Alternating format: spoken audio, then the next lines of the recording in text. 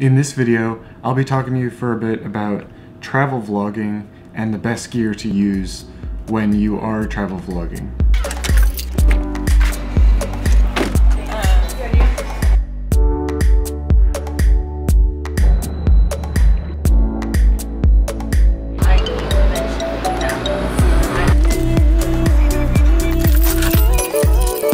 So it seems like most of the people that watch this channel really love gear, like myself. And so it seems like a lot of people have access to a lot of different types of systems. So I don't want to say anything too specific like you need, this particular setup in order to be able to do it just perfectly, or some other kind of setup, but kind of to keep with general principles and themes to be most effective while you're trying to get your travel vlog and put it together.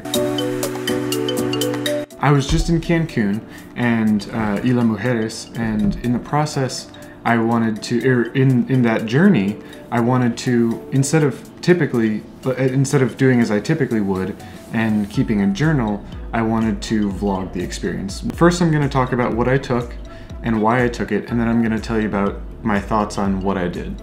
So I took my Alpha 6300, which is filming right now. I took the 30mm lens from Sigma that's filming right now.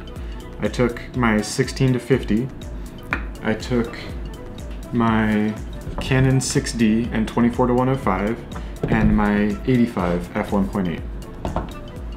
And these ended up being just about the perfect, this all ended up being just about perfect for me. There were a couple of times when I really wanted to get some really solid portraits of myself and my buddies, and so I was able to put my 85 on my 6D and get a couple of really great portraits. Hey, will you take just a really quick minute and press the like button? And if you dislike it, that's fine. That'll actually give it more reach. I hope the content that I publish is bringing a lot of value to you. So thank you very much, and let's get back. There were other times when I wanted to just be able to carry the whole thing around with me, and that's when I used my Alpha 6300 and my 16 to 50. And then there were some other times when I wanted a spare camera so that someone else could use it, one of my buddies could use it, and so that's what this ended up being. I also did an entire vlog when we visited Tulum with this camera, and I thought it did a great job by and large. I thought the audio, especially with the wind attenuator thing on, did a great job. The onboard microphone did, by comparison to what I was expecting from it. It was very usable. So that's kind of what I took, and I'm gonna tell you why I took it here in a second. So I took the 16 to 50 and the 24 to 105 because those are the two most versatile zooms that I have for each respective system, without investing more into each of them, because I'm not yet sure which one I want to invest more heavily in. So my first takeaway, my tip number one, is travel with your kit lens, because it doesn't matter nearly as much if it gets, sea sprayed on it. It doesn't matter as much if it gets damaged. There are other options that are really good that you can also pick up, or you can just pick up another copy of these kit lenses for really cheap, especially used in good condition. My next tip is be small. I predominantly used my Alpha 6300 during all of it. I really only busted this out twice, and it was to take portraits once, to give to a buddy once, so I only used it once out of those two so far, and then to vlog Tulum.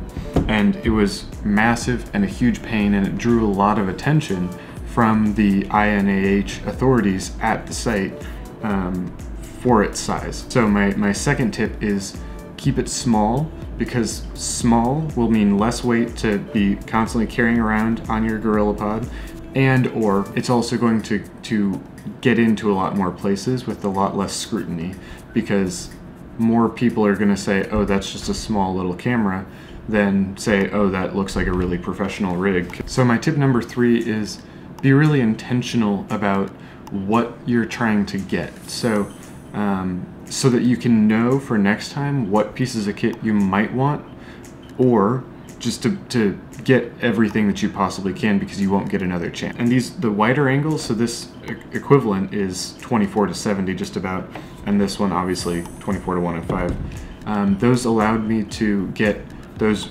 more sweeping options. I guess the tip number three is go with zooms, don't go with primes. I almost always wanted a wider angle when I was traveling, because I wanted to capture more of what I was seeing, and I was seeing so many cool things, so many cool vistas that my eyes could capture so much more of than my camera lenses could. Tip number 4 is keep it wide, because you can always crop in with 4K and stuff like that. Or you could even output in something like 720 if you're going to shoot with a camera that only shoots 1080, because what's important is getting your shot right, and so you can worry about all the rest of that a little bit later. And I think tip number 5 is to be really intentional about, in terms of gear, in not taking too much. And for me, what that would have meant is literally only taking the kit lenses. I used the 30 once, I used the 85 once, and I'm really glad that I had them for those times. However, I didn't need to get those pictures, and I didn't need to get those pictures with those lenses. And when I was trying to give these cameras to my friends, if I wanted them to take a picture of me, or if I wanted to let them just take all the pictures they wanted, they were always looking for where's the zoom, where's the zoom. When I gave them the primes, because they're not photographers, they couldn't look at it and say, oh, that's a prime. They just assumed that I was handing them a camera with a lens that they had to manipulate in some way to get the shot that they wanted by a zoom ring, as opposed to with their feet. That, I think, is the other big takeaway, is zooms are easier to hand off to other people. I guess, yeah, tip number 5 is zooms are easier to hand off to other people to help you get the shots of yourself that you want, or if you're going to give it to a friend or something like that, to help them get the shots that they want. I think that's about it. I really appreciate your time and your attention, and I really want to bring more of this type of content, like how-to content, tutorial type stuff. So please leave a comment below and help start a conversation with me on what some of that content looks like. I'm intending on, sooner than later, hopefully being able to get into that Sigma 100 to 400 like I asked a couple videos ago, if anybody would be interested in me making a video like that. So hoping to do that soon, but if there's more tutorial stuff, please let me know. That this is another example of your voice being able to be heard by me, and me trying to act on what you're looking for out of this channel and my commentary and my ability to share that information with you. So yeah, like, comment, subscribe, check out the links in the description. I really appreciate your time and your attention, and I'll see you in the next one.